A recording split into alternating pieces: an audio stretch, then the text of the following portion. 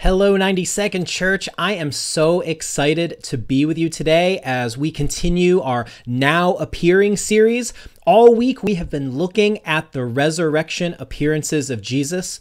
And today, I'm going to drop down into Luke chapter 24. The disciples were sitting around and they were talking about the appearances Jesus had already made when all of a sudden he appears among them.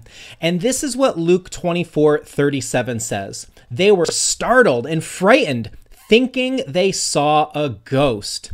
Now, something that skeptics of the resurrection will often say is that the disciples saw a vision or a ghost or a hallucination. And this passage answers that exact objection. They knew what ghosts were. That's not a recent invention.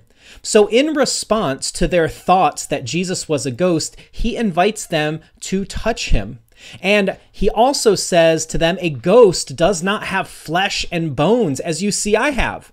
Now, as an aside, did Jesus just affirm the existence of ghosts? Now, that's something for another day. Afterward, Jesus ate food. He did the things someone with a physical body would do. And the great news here is that this is our destiny. When we live in the age to come, we're not going to be floating around like bodiless spirits. We are going to enjoy a resurrected body just like Jesus. We will have a physical life in the new kingdom. And that is something worth getting excited about. And I hope you are excited about that today. Have a good one.